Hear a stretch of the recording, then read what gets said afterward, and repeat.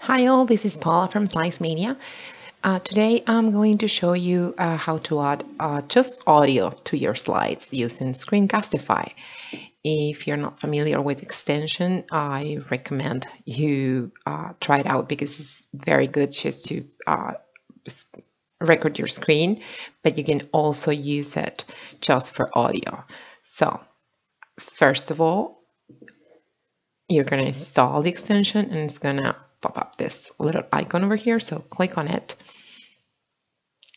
Make sure your microphone is on and hit record. Hi all, these are your activities for today. Hope you're doing fine. Miss you. Bye. Once you have recorded your message, it's going to open this window over here.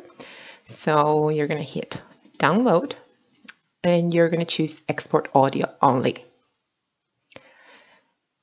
And once it will take a little bit to export the file, but once it's done, you just click on download. So this is gonna be saved in your computer. You will have to upload it to your drive. So first thing I did was create a folder for my audio files and right click on it and change the sharing settings so everything inside the folder will be viewable. I'm going to change it here and I'm going to say anyone with the link. Done. So now my audio files is a shared folder and I'm going to upload my audio file. So now I'm going to go to my choice board. I'm going to insert audio and I'm going to select my file. I'm going to resize it. I'm going to delete this because that's just an icon. I'm going to place it here and now.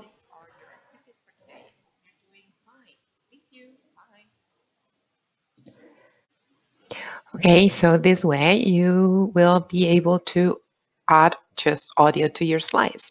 Now, if you want to spice it up a little bit, you can just copy this and I'm going to insert it here.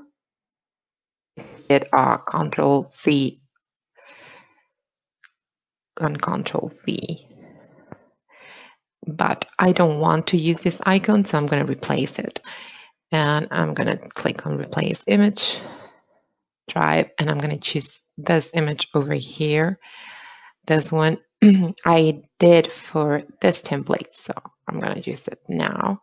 And I'm going to resize it. I'm going to crop it a little bit because I don't need this. So there, it's cropped.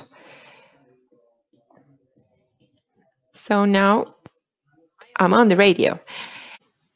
Or you can copy this, paste it here, reset image, right click on it, replace drive. I'm going to choose my iPod, replace. I'm going to resize it because it's a little big. Just going to put it there. And I'm going to drag this over here and click on the iPod, right click on the iPod, click on order and send to back. You can write your name over there. For the text, I'm using this how-to over here, how to create a neon glow effect. So it kind of glows there. So now if I click on the iPod, they will hear your message. Hope you like this tutorial. Thank you. Bye.